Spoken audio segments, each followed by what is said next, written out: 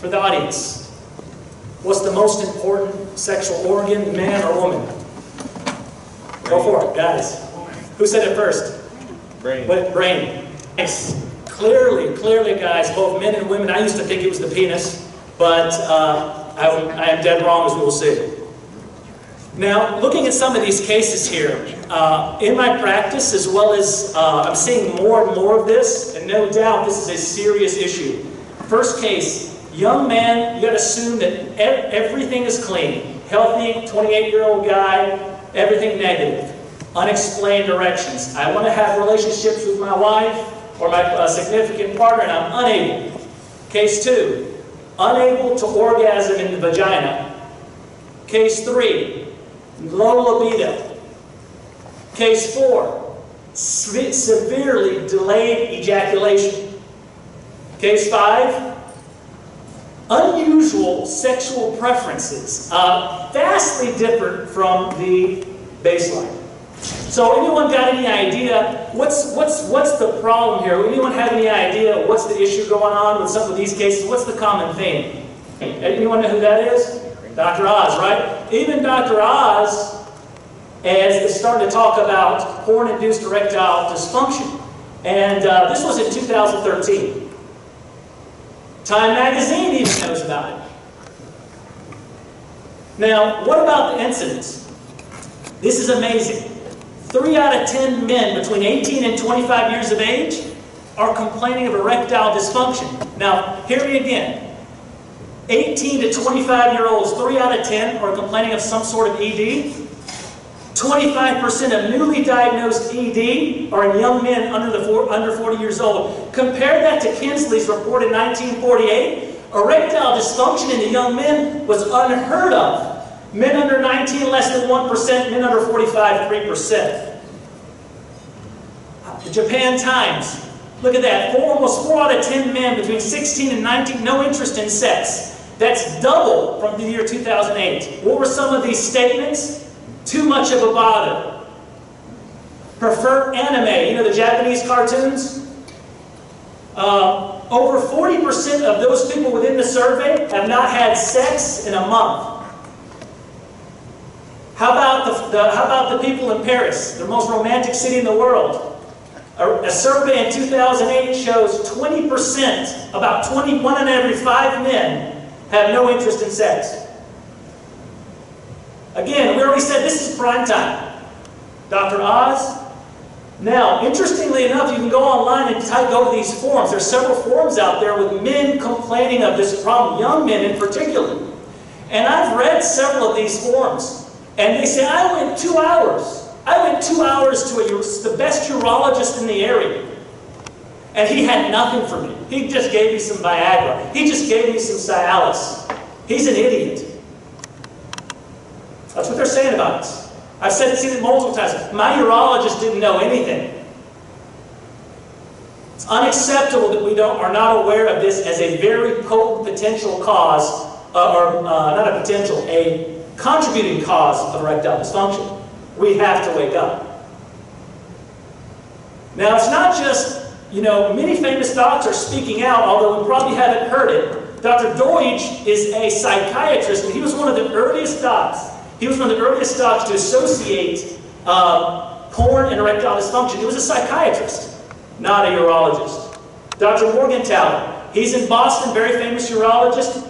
It's clearly said, he quotes, hard to know how many, but it is clear that PIED, porn-induced erectile dysfunction, is a new phenomenon and it is not rare. Dr. Forrest is an Italian urologist, quote, internet porn is killing young men's sexual performance. Dr. Fish, he's in Cornell. When I say that porn is killing America's sexual behavior, I'm not kidding, nor am I exaggerating. So what's going on? What's going on? Pornography, as the brain scientists tell us, is a supernormal stimulus. It's a supranormal stimulus. The way that we were created, or the way we have evolved, sexual arousal in the natural way used to be a man and a woman. Or pretty much that was the main way. However, what has been basically happened is this sexual arousal has been put on steroids or has been dressed up in porn. So basically we get this really incredible stimulus. We'll talk about the brain science in a minute. So why porn now? Porn's been around a long time. Why now? Well, 6 A's as I call it. Affordable, anonymous, don't have to go to a peep show, you don't get caught at the local bookstore or the movie store. It's a very aggressive. Many people know when you type on an internet site like Popular or websites, if you misspell it, you go to a porn site. And then you try to click it out, and then another porn site pops up. That's called mouse trafficking. Very aggressive. They're also targeting kids because they know if they can hook them, they got a customer for life. Acceptable, addictive, and accessible. How accessible is it? The picture says, this picture says all. Even animals got access to it. So again, pornography's been around a long time. Started with, cave drawings. Then we advanced to like magazines. It's all still pictures. Then we really got advanced and we started having moving pictures such as movies with the VHS. We evolved into high-speed internet, mobile devices, and yes, virtual reality. And yes, tactile suits that basically you strap on your goggles, you put on your tactile suit, and basically you know no need of a real human person. It's a tragedy.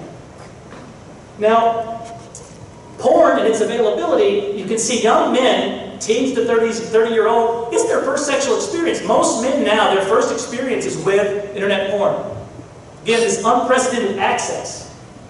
We are a society that wants instant pleasure without work. We don't have to woo the ladies anymore. We don't need to have a job. We don't want any of that. We just want instant gratification. Again, a lot of variety. We'll talk more about that later, taxing their libido. And some of these things that are happening too is expending much energy and anxiety. We'll get into that later. So let's take a look at some of these statistics. Huffington Post 2013.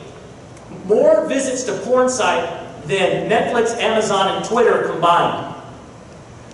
25% of all searches. 25% of all searches on the web are porn-related, pornography-related.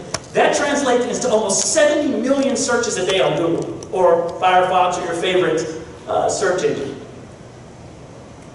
Also, there are about 25 million websites and increasing daily. Study at the University of Montreal, they wanted to do a study.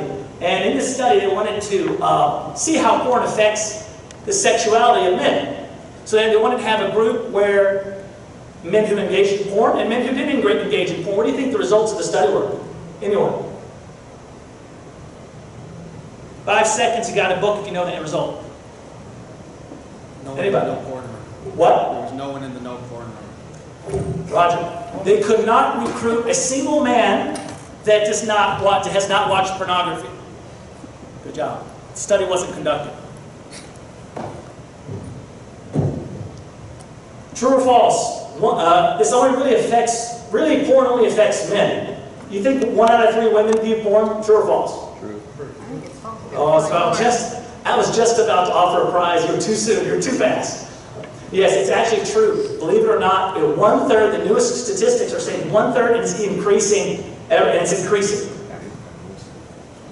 So again, treating this as a difficult matter, right? There's a lot of shame and guilt associated with this, layered with religious beliefs and complexities such as these type of issues, make it a difficult conversation for treatment and identification. Another big problem is women, when they discover that their significant other or husband is engaging in pornography, they start to feel quite inadequate, like they're not doing their job. And when in reality this is far from the truth, as we shall see. Men feel confused. They don't know, they try to stop or don't want to do it, but they find out that once they've been doing it a while, they're stuck.